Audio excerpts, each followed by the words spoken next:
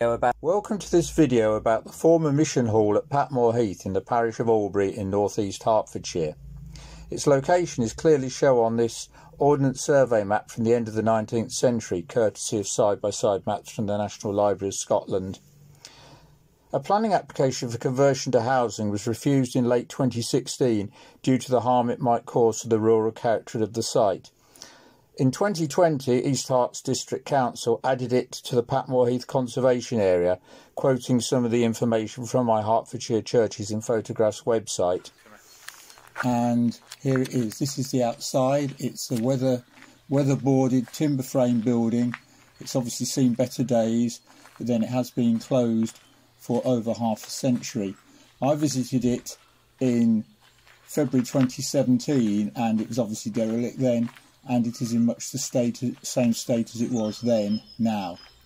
The only brick built part of the building is at the one end where there is a vestry, which we'll see the inside of later, which has a fireplace in it. So here we go into the chapel. You can see iron framed window which perhaps contained coloured glass at one time, and you can see the timber framing behind the wood boarding. Inside it's obviously been graffitied at some time, though most of that seems to have been painted out, and again that was the same state in 2017 as is in 2021. There's an abandoned harmonium laying on the floor, of which no details are known.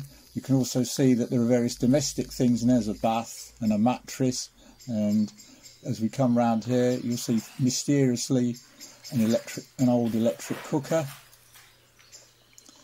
One of the few architectural features left is this rather nicely shaped weatherboard that marks the front door, and there's the inside of the window.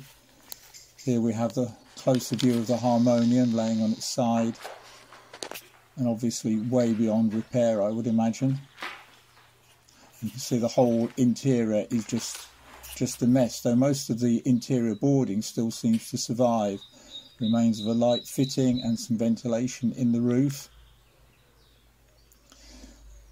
The building is founded by a man called John Caton, who was a local shopkeeper and primitive Methodist.